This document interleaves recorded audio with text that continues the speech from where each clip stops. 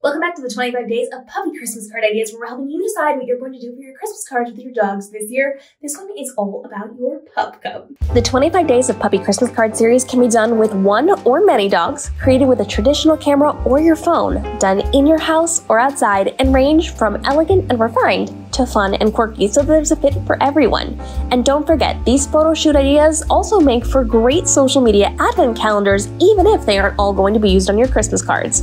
If you're using a traditional camera, I recommend you set up a remote shutter release through a clicker or an app on your phone so you can take photos from where you're posed. If you're using your phone, I recommend you set it to cinematic video and take screenshots of the best frames after, since pups tend to move around a lot and you don't want to stress over missing the shot.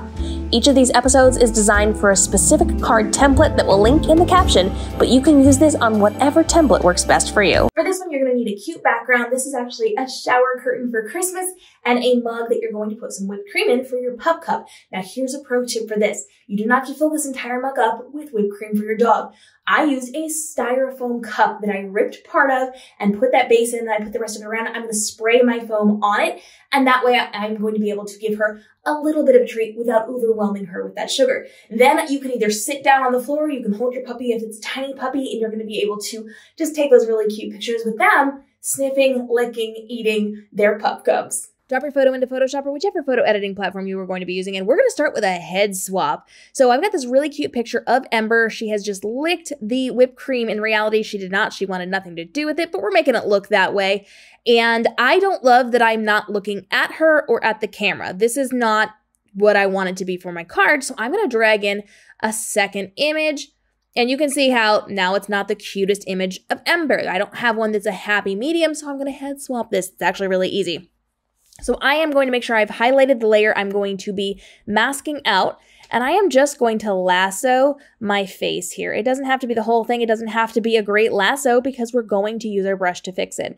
Then I'm just going to add a layer mask, and now all of a sudden, look how much better that is. Now you can tell I've done that. We have to fix it, but this is already with her licking her little nose there, me looking at the camera, much, much better. So now, on a soft round brush, 100% opacity, I'm going to paint out anything I don't like. And look already how much easier, how much nicer that is. 100% opacity, I just painted out what I didn't like. Now I can toggle it on and off. And all I have to do is check to see if there's any weird lines. Is there anywhere where you can see weird things? Right here along my cheek, you can see it's a little bit blurry. You wouldn't have noticed unless I pointed it out. And I did, so I'm going to fix it. Now I'm going to keep going. Do I see anything else that's weird? If I do, I fix it. If not, I'm good to go. Look at that head swap. Look how easy that was. In fact, maybe right here, I just want to tweak just a little bit of my hair. I can just add a little bit in. Look at that. Look at that. I added a highlight. We're all good. So now we've got this going on here. We can do our local retouches, so I can bump up my brightness and my contrast if that's what I want to do. Maybe I don't want to do it so much because the puppy doesn't work with that, but my face needs to be brightened a little bit because I'm kind of in the shadows here. So I'm just going to lasso my face again. I'm going to bump up the brightness and the contrast. And then I'm going to use a soft round brush, 100% opacity white.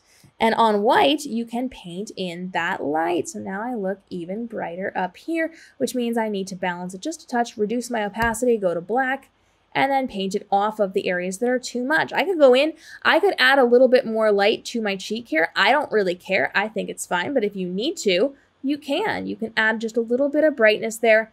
And then on your soft round brush, 100% opacity, you're going to paint that in. That's 31% opacity, so we're actually going to bump it back up.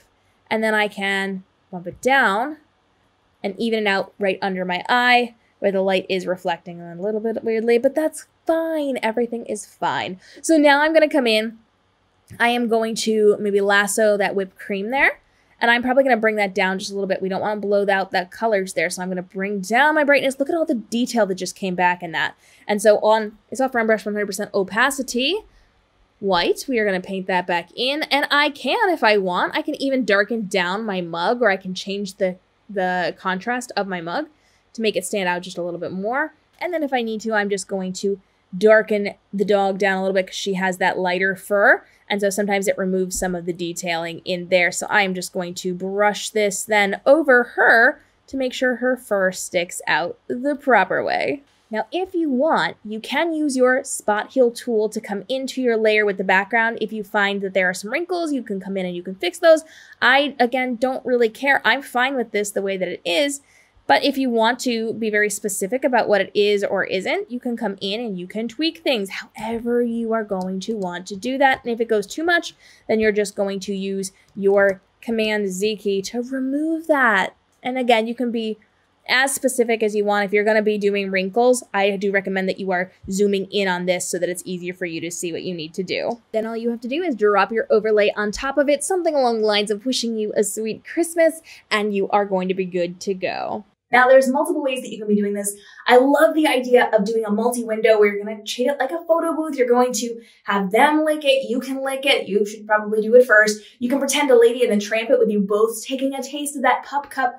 You can do all sorts of things, or you can use it as a single window. You want to lean into the sweet treats, the pup cup of it all. Lean into those fun, just treat parts of Christmas as you are designing your card. And of course, there are 24 other ideas that you can be using leading up to your social media advent calendar big reveal of your Christmas card for this year. So we've got lots of ideas for you here on the channel, and we've got lots more coming for you as well. This is a fun one because your puppy gets a reward for being good for their pictures, for their photo shoots, for their video shoots.